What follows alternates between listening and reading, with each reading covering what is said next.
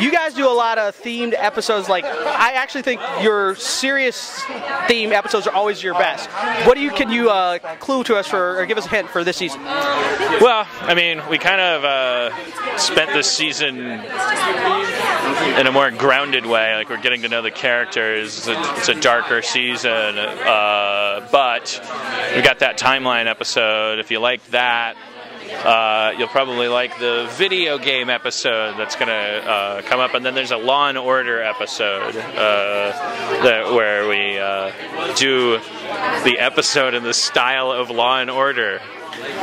I'm smirking because you had this dead look on your face, so I was pitching that to you. You were like, yeah. Okay. Law and Order could be good. I did like your timeline one. That was very good. Yeah. I like your sci-fi ones, and I like the Doctor Who-ish episodes. Yeah. But if they took away all budget constraints, you could do anything you wanted for a theme base, what would it be? God, that's a good question. No, if they took away if I had infinite money, God, what's really expensive that we can't do because we don't have any money? I know there's a good answer to this question. Like,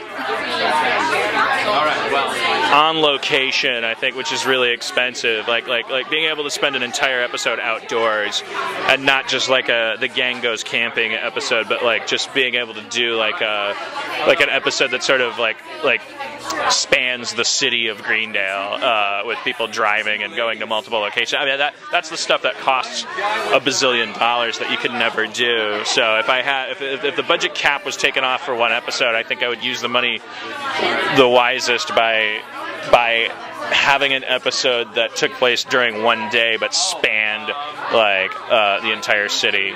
That way, the entire world. Well, yeah, probably the 20-minute story. I think it would be. Get your own show, Libya.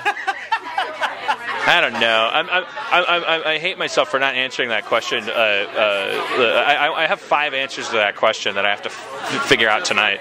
I never really asked myself that. You're too good a journalist. Who's your favorite character of the ensemble? And you know the answer is Abed.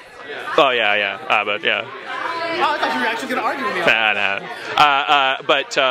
I mean, because without him, I just, I wouldn't be able to do the show. It'd be a different show. So he's got to be my favorite because, like, even though I would never want to have to choose if there was a fire, and you wanted to escape with community, he's the goldfish. You're gonna. Otherwise, there's nothing. They're all my favorite.